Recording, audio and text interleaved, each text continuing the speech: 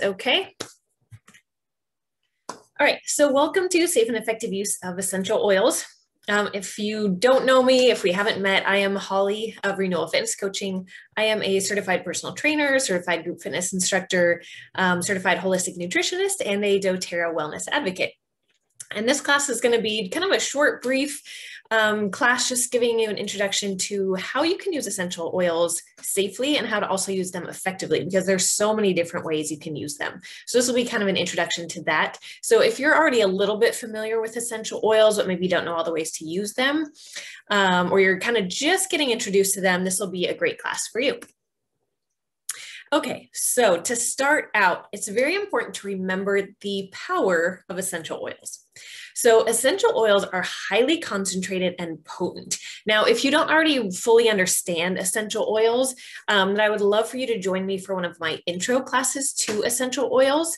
And I'll get in later to about how you can reach out to me to get on that list to be notified of those classes, where I go into all of that explanation. So I'm not going to go into those details here.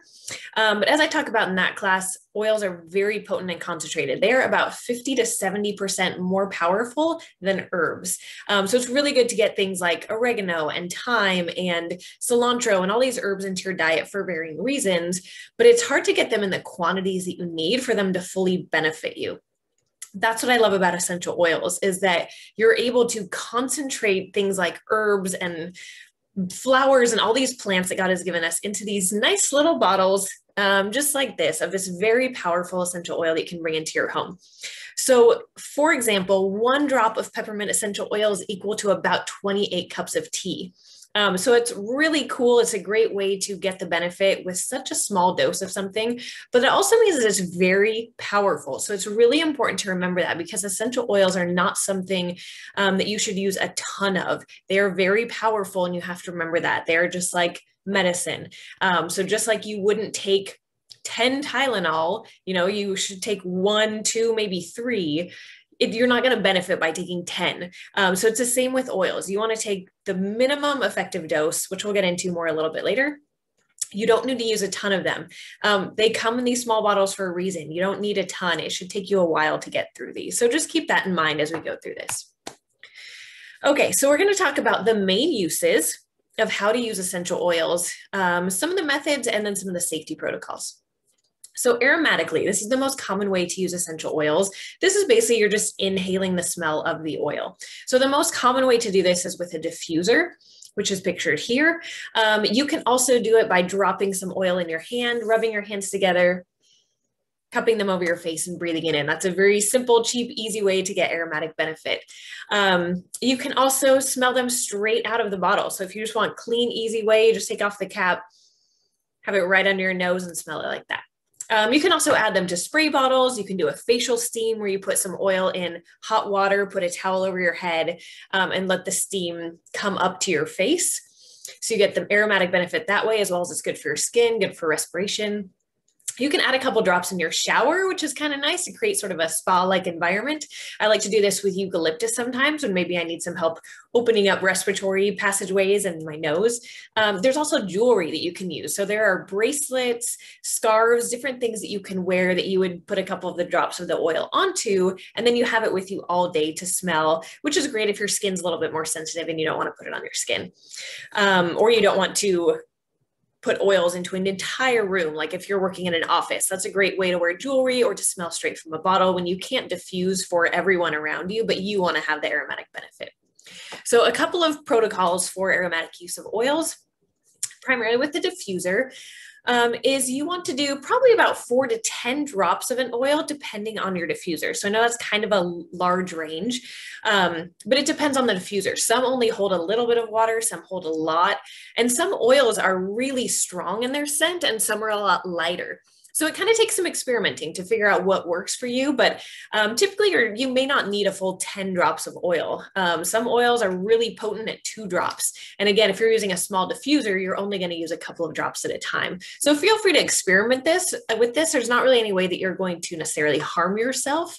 You just kind of need to play with the right ratios of what you feel like gives you the benefit you're looking for and how much of that smell that you like to have in your room. General runtime with diffusion is about 1 to 2 hours. It's really not ideal to be running your diffuser all day long. And while many diffusers will do this, it's not necessary, and it may even become overwhelming. Sometimes the smells can be a little bit too much, actually, if you run it for too long. And at some point, your body becomes insensitive, desensitized to the smell as well. So after about a couple of hours, you're probably not even noticing the smell anymore. So it's better to run your diffuser for maybe an hour or two and then take a break. Another thing you can use is with a lot of diffusers, they will have a setting on them where maybe it runs for 5 minutes and then it takes a break for 5 minutes or 1 minute. It does different intervals. So that's a nice way to get it continually going in your air without overwhelming. So best to just try a little bit at a time. The molecules from the oils can hang in the air for like up to 6 hours. So you don't need to be running it all day long. And this helps you to save your oils and make them last longer as well. And then when it comes to blending and what oils to put in your diffuser, you can't really mess it up. You're not going to harm yourself by putting 2 different oils together that maybe don't smell great together or whatever. That's the worst thing that's going to happen, is you're going to combine a couple and you don't like the smell of it. But there's really no wrong. Feel free to experiment with different blends and what you like. There are different ways of blending that maybe are going to help you get to a certain goal. But that's a whole other class that I can do at another time on kind of blending and some different oils that smell good together.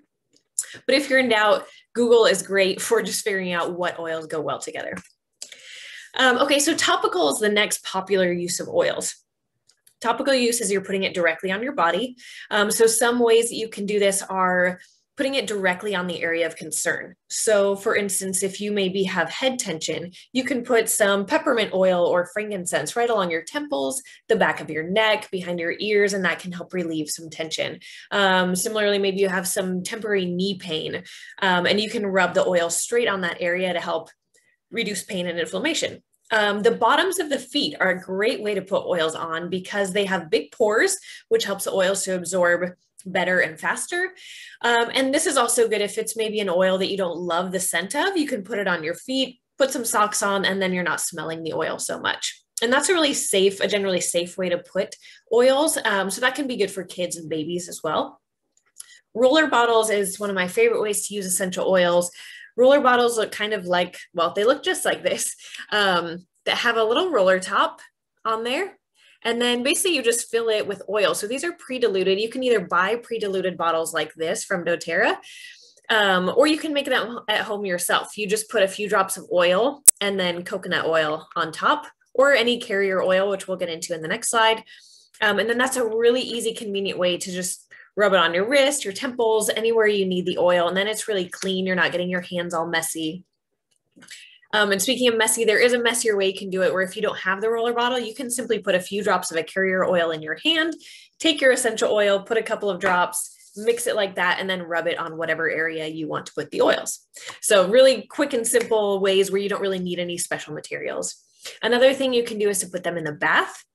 So ideally you want to add them to Epsom salts or to a carrier oil and then put them into the bath. This is going to help them to absorb better, mix better with the water, and absorb better into your body, just because the oil and water don't mix super well, and the oils are volatile, so they evaporate very quickly. If you put them in with salt or oil, they will last longer. And again, absorb into your body better for a better effect. There's also massage. You can go to places that do massage with oils. You can do it yourself. Any pulse points are a great place to put essential oils. So behind the ears, on the wrist, your ankles.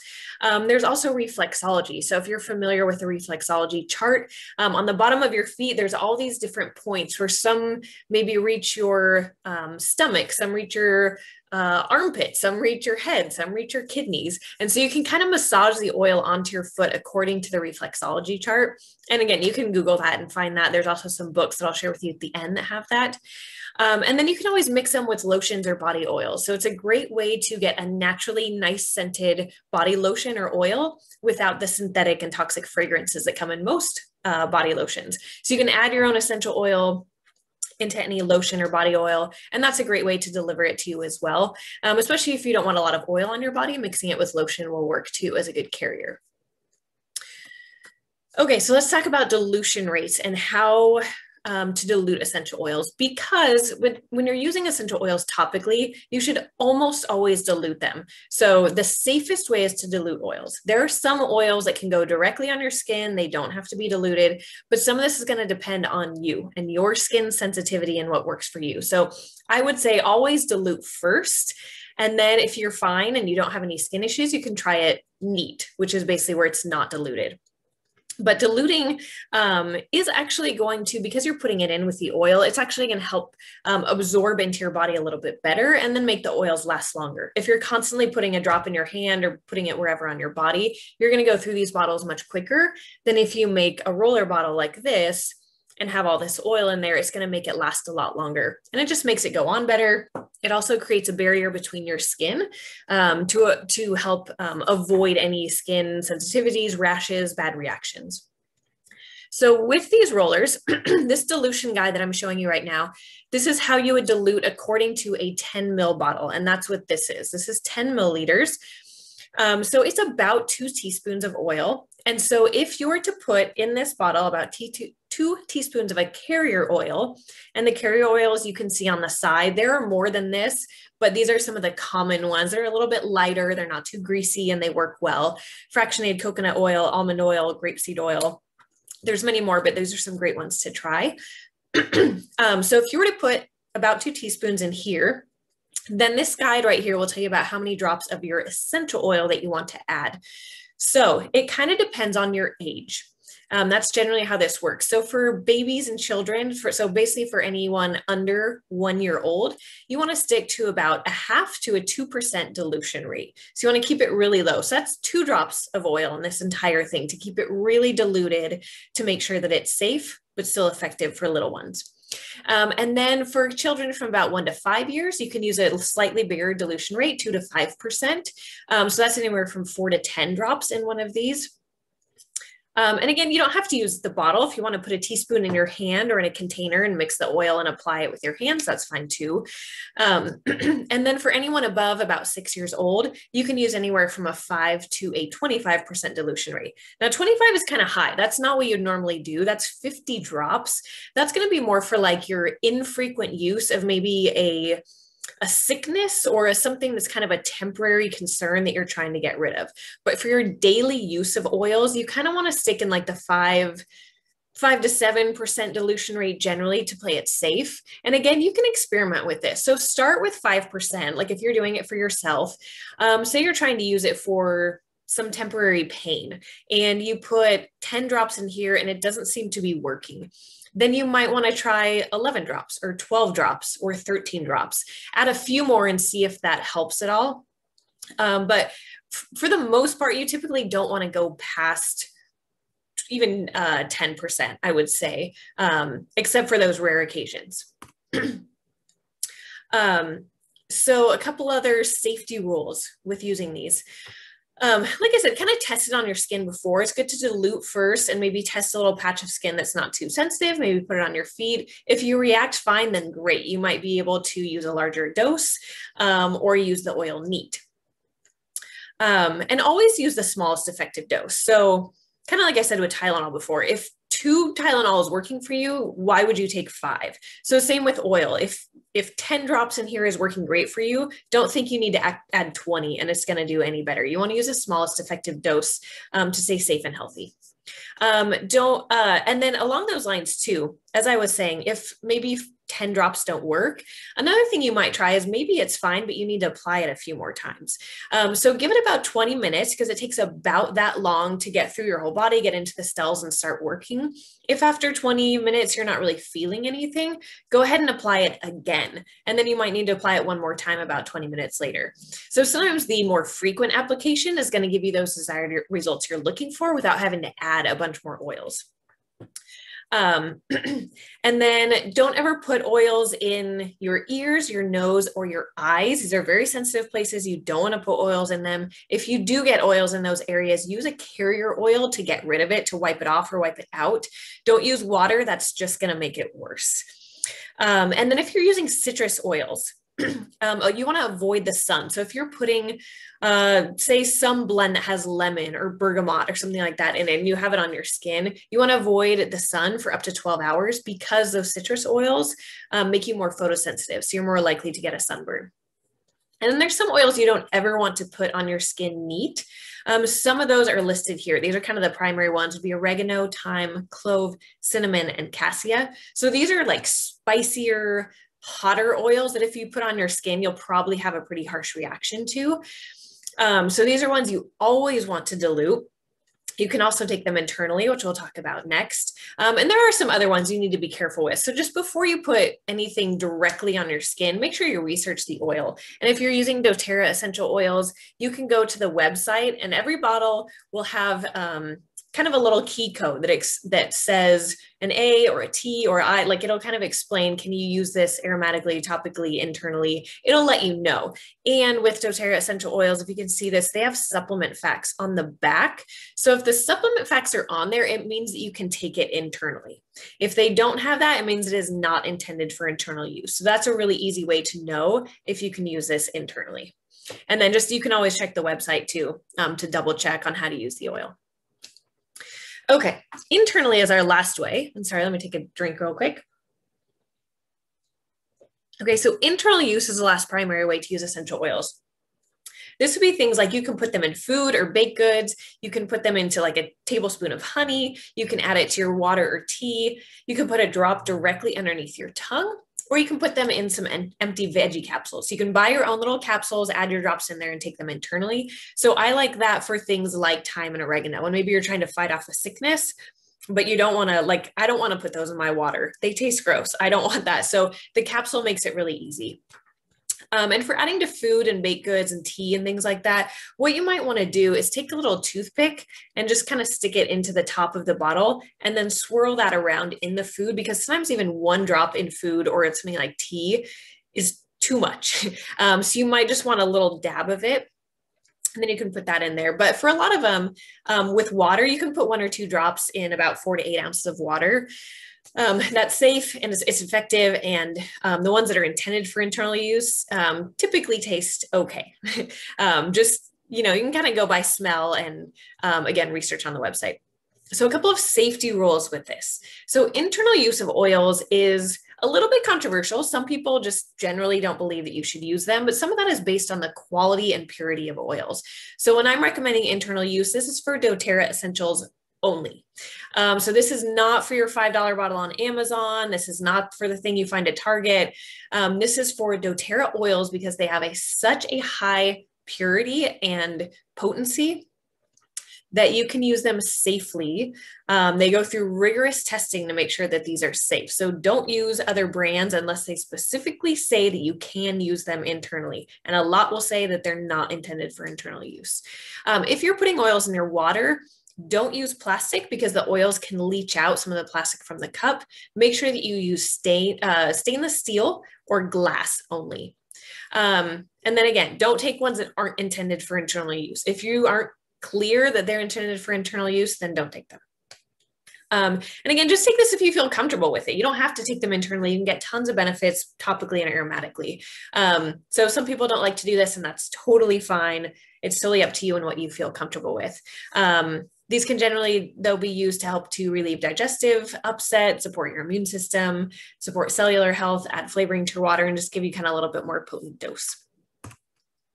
Okay, so a couple of other safety considerations to have in mind. You want to always store your oils away from sunlight and in dark bottles. So you'll notice that most oils are going to come in something dark, like an amber color or a blue bottle. So these help to protect the oils from damage from sunlight. Some oils are okay in clear bottles, but generally you want to keep them away from any direct sun. And I like to put everything in dark bottles just to be safe. I just don't put them in clear bottles. Some people do, but to me, that's just the safest way to do it. With your diffuser, make sure that you clean it regularly, probably about once a week, if not every few uses. If you let it go too long, the oils start to build up, gunk starts to build up in there. It's not going to work as well. It might start to smell a little bit weird. So make sure that you are cleaning it out. use natural products, kind of like vinegar and water. You can just kind of wipe around in there. Make sure you wipe the center. There's usually a little center where the oil, where the water comes out of. Make sure you get that all clean because that's where things tend to settle into. And then just keep in mind that not all oils work for everyone. So for instance, lavender is generally known as a relaxing, calming oil, helps you to go to sleep. But some people actually find it energizing. So if one oil isn't working for the concern that you have, try another one. There are a lot of oils that have similar benefits. And so one might work a lot better for you than another. So experiment, try different things, try blends and see what works best for you. If you are pregnant, breastfeeding, being treated for certain medical conditions, things like blood clotting, high blood pressure, cancer, things like that, or any other special conditions, make sure that you check with your doctor first and check with research. Look in books, look online, research oils before you use them. Just to make sure that there's not going to be any contraindications. So like for instance, sometimes peppermint can have an effect on a woman's milk flow when she's breastfeeding. So it doesn't happen with all women, happens with some. So you might just need to check. There's some oils that may, similarly, some cause muscle contractions. And so that's not good if you're pregnant. So you just need to research oils if you're in any kind of special consideration category. Always research them, look them up before you use them, just to know what they do, make sure they're safe. And then also, it's not listed here, but for pets, some oils are not good to use on or around pets. And it kind of depends on the pet you have, the breed you have, and the oils we're talking about. I'm not going to go into depth in that here. That's kind of a whole other class, but I do have resources for that if you'd like them. But just same thing, check with your veterinarian and do some research before you use oils on or around your pet, just to make sure they're safe for them. So I also have a couple of resources listed here. These are two of the books that I love, that I use practically daily, that I'm constantly looking up when I need to learn something or when I'm trying to find something for someone else. Essential Oils, Ancient Medicine, and then Essential Oils Made Easy. Those are both on Amazon. You can grab my link there or look them up to find those. Those are an awesome resource if you're getting started with essential oils, so that if you want to know something about a specific oil, you can find that in there. And then if you want to know something about a specific condition or concern, you can find that in there. So both books go into just the oils, but then also protocols for certain concerns, from everything from acne to depression to headaches to knee pain, all kinds of things. So you can look up your condition or you can look up the oil to learn more about them. So that is it, kind of very quick shot through how to safely and effectively use essential oils. So I hope that's helpful to you. If you have any questions or if you would like to get started with doTERRA essential oils, you can grab my information here. I have my email, renewalfitcoach@gmail.com. You can also go directly to my website via the QR code here, or I have it listed here if you want to do a screenshot. If you want to enroll, my enroller ID is right there. When you enroll with me, you will get not only your oils, you'll also get a free custom roller bottle, as well as a free sample. And then you also get access to some great Facebook community, a VIP closed group where you can be connected to other people using oils to help get and share information. There's also really good education going on in these classes, or these places, not just from me, but from also mentors above me who are really great teachers. And then I will continue to do ongoing education. I also do a welcome call with you when you start, to make sure that you're comfortable with your oils, you know how to use them. If you would like to be updated about any upcoming classes, because I will continue to do education classes, both on essential oils, but also on health and fitness, because that's kind of my primary realm.